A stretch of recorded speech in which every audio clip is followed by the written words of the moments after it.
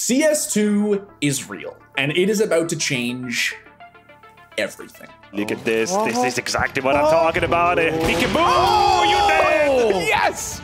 That's what we're talking about. It's got better graphics, sleeker skins, and smokes that have the potential to reshape the entire game. But how long in Pascal? Oh yeah, that's how you use it, Jordan. That's how you do it, baby. But Valve has also promised something that CS players have been begging for years. Better servers. Dude, it's like hell. Yeah. What the f? It's getting DOSed already. It feels terrible. Yeah, we can't. I mean, we're done. That's it. Valve's promise of improved servers with the launch of CS2 seems too good to be true. I don't trust the 64 tick or whatever, fake tick, whatever they came up with. I don't trust that shit. Whatever they're doing is something shady. But even if they are better, can they really save Counter-Strike's god-awful matchmaking?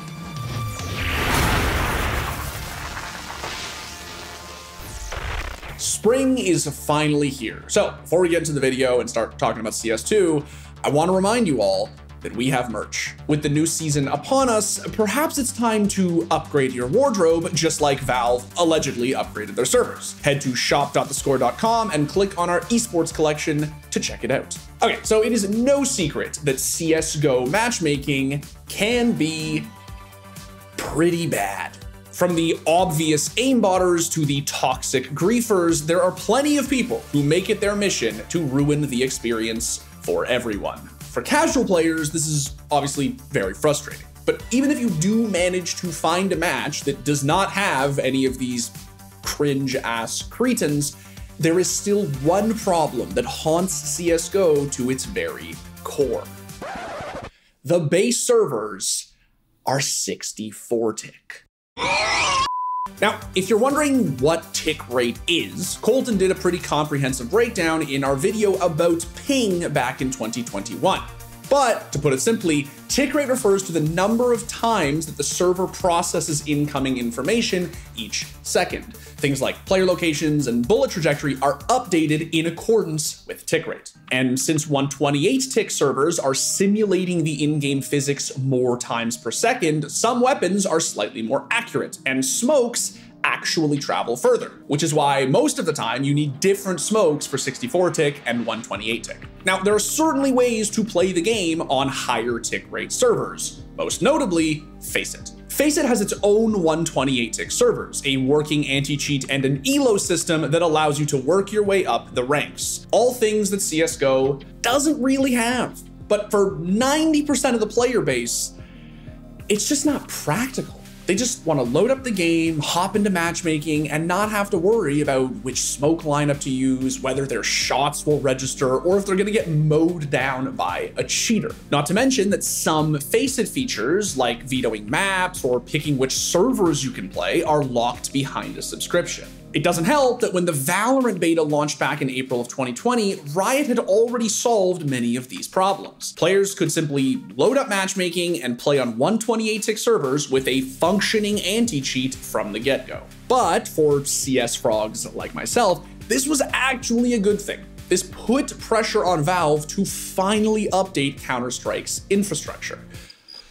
Of course, it took them 3 years to do it, but hey, better late than never. Last month, Counter-Strike 2 was officially announced. It's coming with updated lighting effects and insane smoke grenade physics, and most importantly, Valve finally addressed the server issues. In previous versions of Counter-Strike, the game only evaluated moving and shooting in discrete time intervals, or ticks, and time between those ticks didn't exist.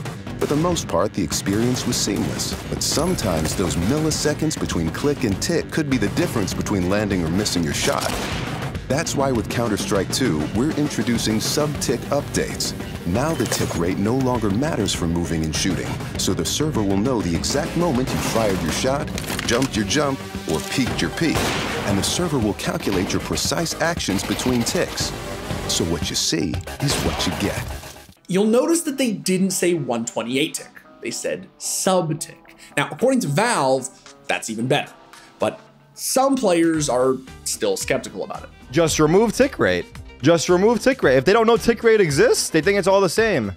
Genius, bro. They're still trying to save money, looks like. But I respect they're doing something. So it's good.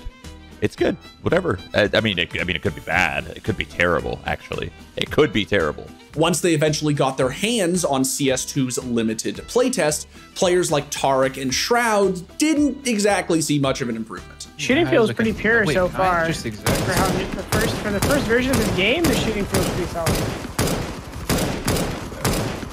Something feels a little off. That shooting feels good. I don't trust the 64 tick or whatever, fake tick, whatever they came up with. I don't trust that shit. Now, although Tarek was mostly trolling, and some people think that Shroud was coping for being slightly washed, hey, I didn't say it. His chat did. There were definitely some more credible names who thought that CS2's tick rate didn't quite feel up to par. The Estonian goat Rops even posted in a 1.6kz forum that sub tick rate doesn't feel as good as described. There's obviously a difference between 64 and 128. It is the only thing which feels bad. Maybe it can be tweaked. It's more like 64 than 128. Loba in particular was, well, shitting all over it. CS2 sucks dick. We reached out to Valve hoping that they would share some info with us about how sub-tick updates work. As expected, they didn't respond. Honestly, I think I'd have a better chance at getting in contact with Joe Biden than someone at Valve. I'll lead an effective strategy to mobilize true international effort to pressure.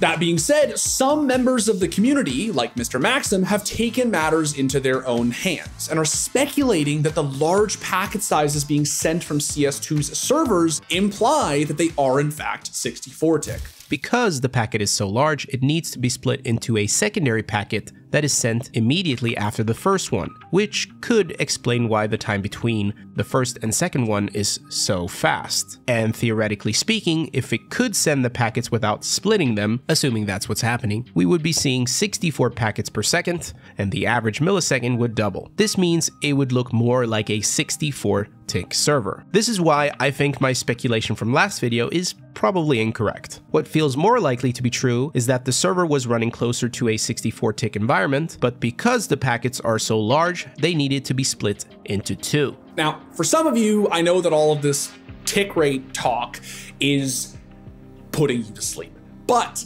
I know somebody who is frothing at the mouth to share his thoughts with you all about Valve's new tech. Isn't that right, Colten?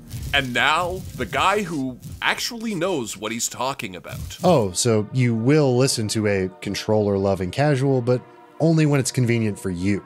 I see how it is.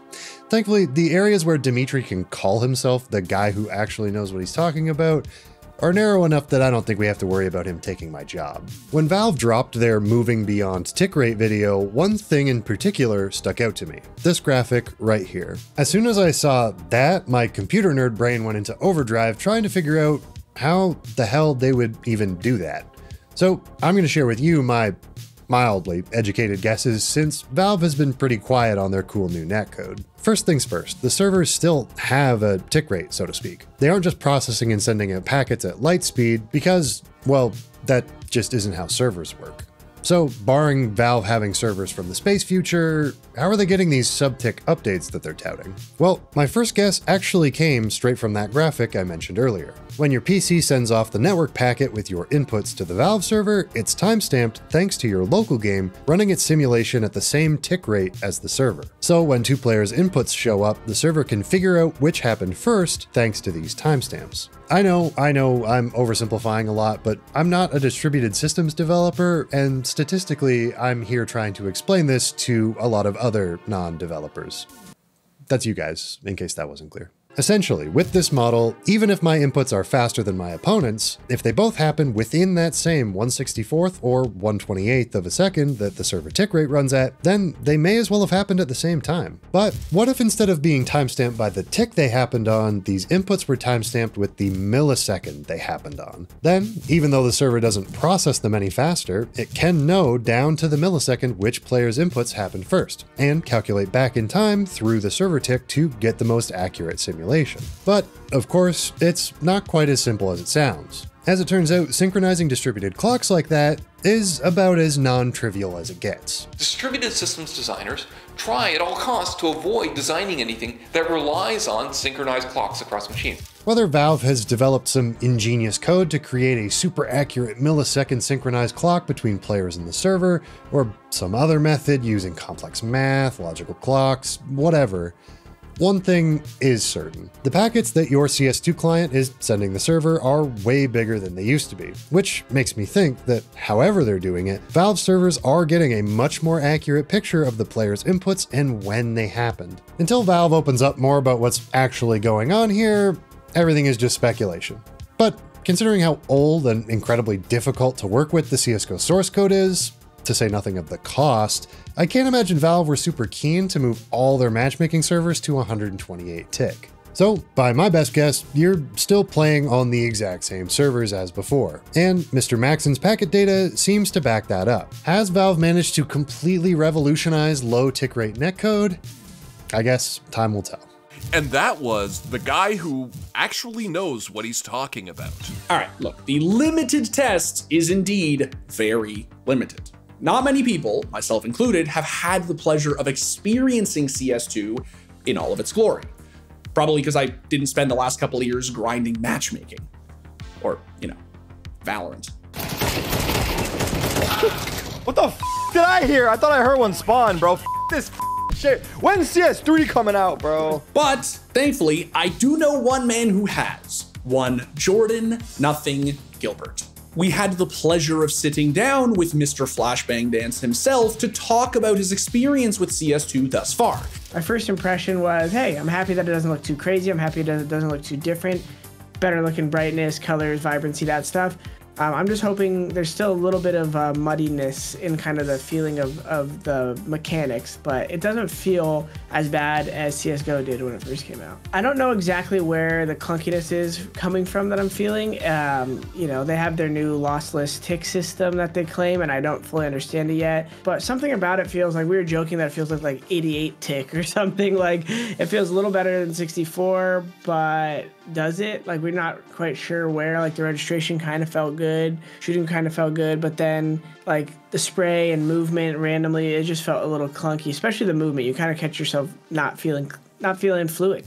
So there are definitely some mixed feelings about CS2, especially when it comes to its sub-tick updates. I'm still not exactly sure how they work, but there's definitely still a lot of people out there who do not agree that they make the game feel better. That being said, there's no denying that Valve's CS2 announcement seriously lit a fire under the casual player base. Since the release of CS2's limited test, CSGO's player base has continued to reach all-time highs. And with a proper, functioning anti-cheat allegedly coming with the new installment, there's no denying that Valve are finally trying to improve their game in a way that matters. The game is still in beta, and there's plenty of time for Valve to make changes before its official launch in the summer. But as long as Valve stay true to their promise and the servers actually feel better, then I can't wait to get my hands on it. Just like everybody else. Thanks for watching. If you want more content like this, hit the sub button and ring the notification bell. For unique bite-sized videos you won't find anywhere else, hit us up on our Twitter, Instagram, Facebook, and TikTok.